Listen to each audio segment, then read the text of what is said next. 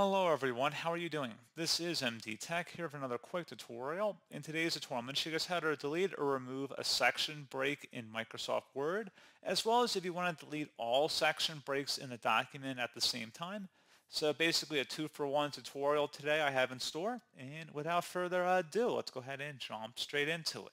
So first thing you have to do is select the Home tab, and then you want to select the Show Hide button up here in the paragraph section of the ribbon, and you should see section breaks listed now in here. If you want to delete individual section breaks, you can just tap the delete key on your keyboard right after the paragraph that you want to delete the section break for, and it should delete them. Now, if you want to remove multiple or all of the section breaks on your document, which is more appropriate for what I'm going to be showing next, you want to go again underneath the Home tab, and on the far right above Editing, select the Replace button.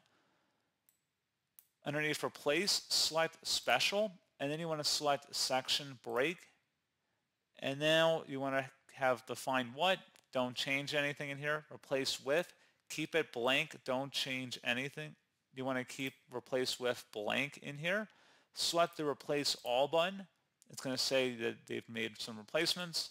You can also go case by selecting Find Next and then just replace certain ones as you see fit.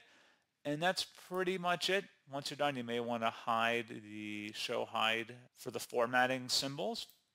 And that's all you have to do. So pretty straightforward process, guys. And as always, thank you for watching. I do hope I was able to help you out. And I do look forward to catching you all in the next tutorial. Goodbye.